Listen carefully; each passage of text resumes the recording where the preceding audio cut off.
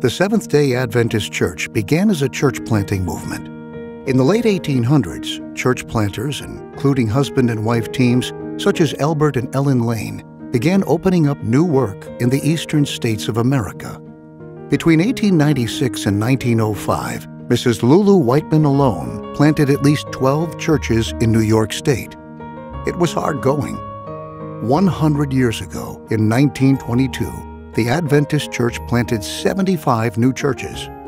Last year, it planted nearly 2,500. In 1922, it took nearly 5 days before a new church was planted. Last year, it took 3.6 hours. Today, the Seventh-day Adventist Church continues to grow only as it keeps its focus on starting new groups of believers. Church planting is the most effective way to grow and expand the church. Leading the way are faithful global mission pioneers, pioneering the gospel, starting new groups of believers in new areas. Where possible, they work among their own people. They know the language, they know the culture, and they put Christ's method of ministry into practice.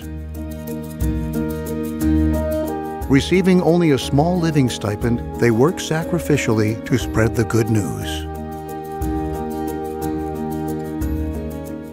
Supporting the work of pioneers and other church planters are the global mission centers, which help us more effectively reach out to people of other religions, vast people groups largely untouched by the Seventh-day Adventist Church.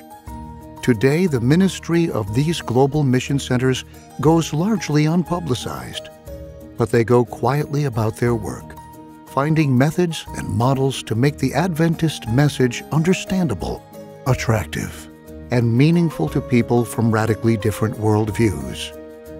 Please pray for global mission pioneers and other church planters, and our Global Mission Center directors. Pray for these dedicated workers on the most challenging edge of mission, sharing the Adventist message with every nation, kindred, tongue, and people.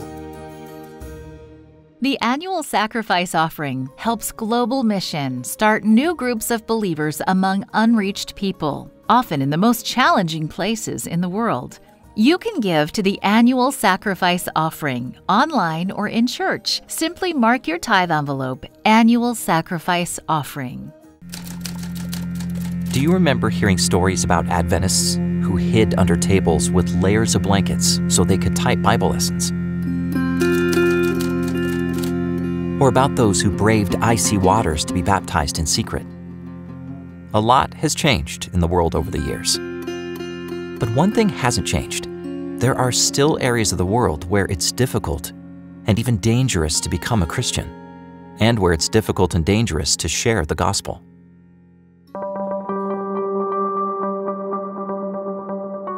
We've gotten used to how fast information travels around the world. Post something online, and you can have immediate responses from halfway around the world. It wasn't always that way. In the late 1800s, it could take more than a month for a letter to travel from the United States to China. It took that long for a ship to make the journey. Today, we can send a message that will be received in seconds. That's great, isn't it? Or is it? When it comes to mission, instant communication can be a blessing, giving us new ways to reach out and share the gospel. But it can be a problem, particularly in areas where sharing the gospel is illegal or unwelcome. Stories posted online can be seen by anyone, including those opposed to the mission of the Seventh-day Adventist Church. These people can quickly stir up trouble, inform authorities, and shut down our work. We thank God for the wonderful stories of His leading in these regions of the world, and we all love to hear these stories. Yet we have a responsibility not to cause undue problems for Adventist workers and believers on the ground. A simple story made public has the power to put people's lives in danger and stall mission work. That's why we're putting a veil over these stories. When you see a mission story or video labeled Veiled Country or Veiled City, it's because it comes from a place where details are sensitive. This veil will hide the real country or city or real names of people. But we will share as much of the story as possible while protecting people's lives and the church's mission. According to a Pew Research Center study, in 2019, government restrictions on religion reached their highest point since 2007. These restrictions include new laws impacting religious workers and activities, religious communication, and even funds supporting Christian mission work. So for now, veiled mission stories will let us see part, but not all of the picture. We will see that God is still working in people's lives despite opposition, oppression, and even persecution.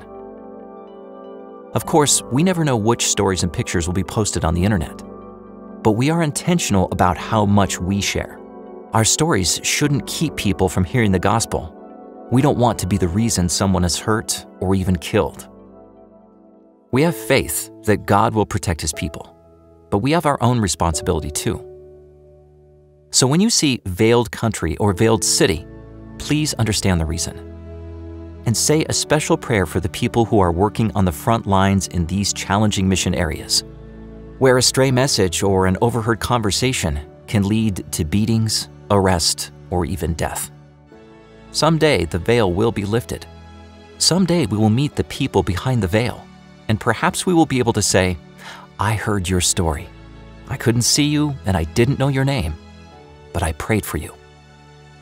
Thank you for your support of mission around the world, especially in veiled countries.